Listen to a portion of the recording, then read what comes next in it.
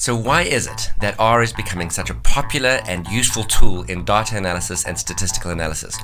I'm going to tell you why. Stay tuned.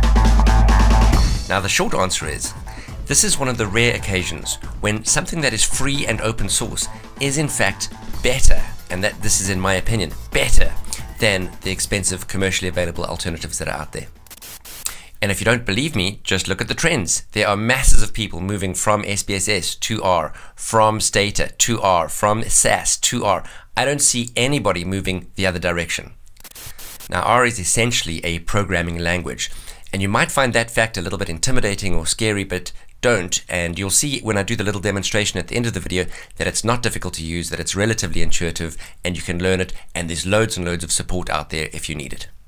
The importance of using code when you do data analysis is that your analysis is reproducible. Somebody else can see exactly how it is that you got to the answers that you got to.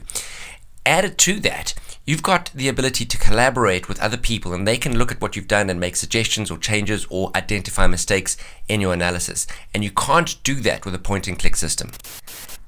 And the next reason why using code to do your analysis is important is that not only is your analysis reproducible, but it's also repeatable.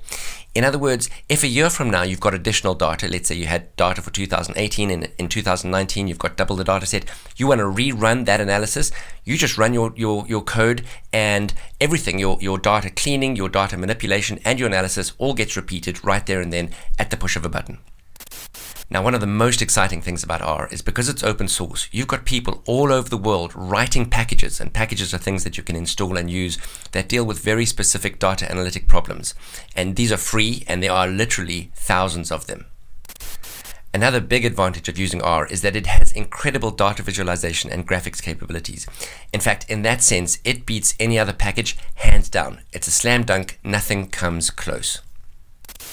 Right, now I'm going to do a short demonstration just to show you that using a programming language to do analysis is not difficult, it's not scary, it's relatively simple. Okay, so watch this.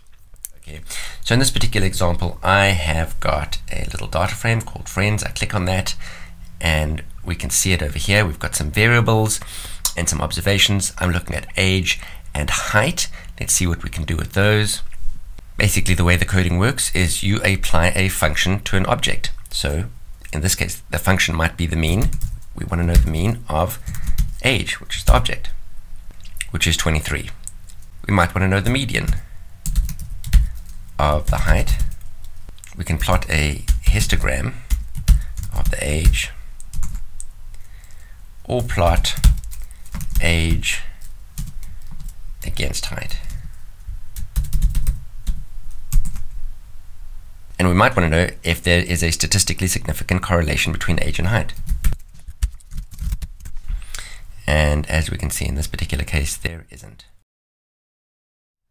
Right, so clearly writing code is not that scary at all. I mean, I haven't broken out into a sweat. You'll notice I don't have a tremor, I don't have a heart palpitation, I haven't fallen over dead. I've actually survived. It's not difficult, it's not scary, you can do it. Now, if you're interested in learning R, then why don't you subscribe to this channel, follow the videos. I'm going to start off by just talking you through how to install R, how to install RStudio, which is where you're going to write the code.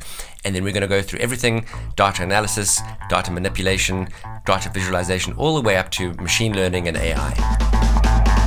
Thanks for watching. Leave your comments and questions in the discussion section below. See you soon. Please hang up and try again.